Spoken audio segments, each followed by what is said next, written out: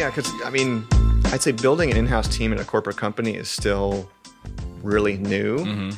I think one of the biggest things is between having an in-house team that can do like end-to-end production, everything from concept creative to post and finalization, is you're not looked at the same as a vendor because you don't have a PO, you don't have this monetary exchange between you, where when you hire a vendor production company, it's like, okay, I've paid them X amount to do X amount of money, and like this is my goal, is to make sure that all like happens. Right.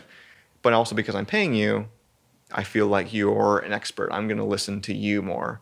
Or I feel like in-house teams, not every company, but some companies, aren't given that same freedom or like importance to where we have a group of experts who know what they're doing. Right. And they're more seen as like a service than they are, say, creative minds to develop freely. That's interesting. Do you think that'll shift over time? It's become, I mean, I'm watching video become such an integral part of this entire, all these companies' communication strategies.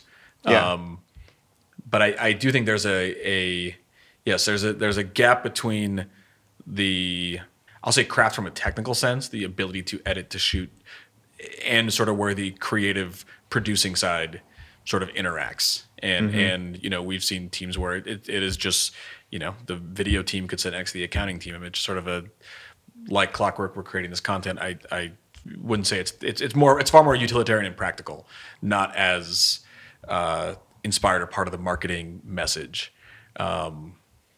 So I wonder how that is going to evolve over time. You're going to need, if you've got these people that are technically proficient, but are also storytellers, you kind of have, it's like superheroes. If you can use video really, really well, you were saying that Tesla could avoid spending on advertising and just use earned media with an internal video team is kind of like a testament to, and there was how many, there was what, 5, 8 of you? Somewhere between 5 and 7. Okay. At a given time. Scale up or scale down depending on the needs. But like, yeah.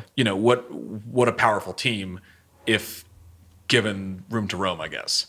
It's interesting because corporate's never been, the typical thing in a corporate company is we have an agency, and then that agency is the one that either like has in-house production resources or they're just outsourcing to whatever production company may be the best fit. And then that production company has directors on the roster, and like we want to work with X director for our big ad campaign. And I think a lot of that is shifting into this faster pace, lower budget content. Could that have worked at Tesla?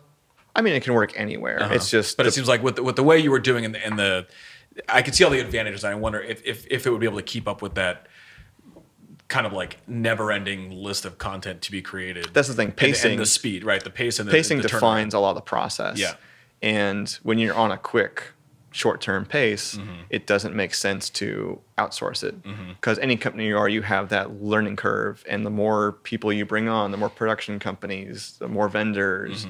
The more you need to educate them and like make sure it's on brand. And then like if it's not, you get into this thing where you have a delayed timeline. It can be simplest little things that can go wrong that you don't show. Like you didn't put your hands in the right place, for example. Right. Or we refer to this as this term and like the actors only spoke it this way. Interesting.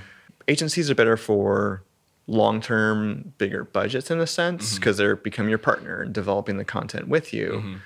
And it takes like that business need to really make that like the priority.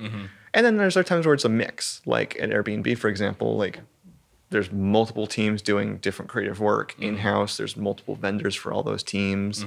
I'm sure there's other ad agencies doing like content as well. And it's this big mixture. But when you get to be a big enough company and you have that need for content, it's like all avenues are going to be So it's not a one-size-fits-all. It really matters on the type of content being created, the needs, the pace, everything should dictate your solution.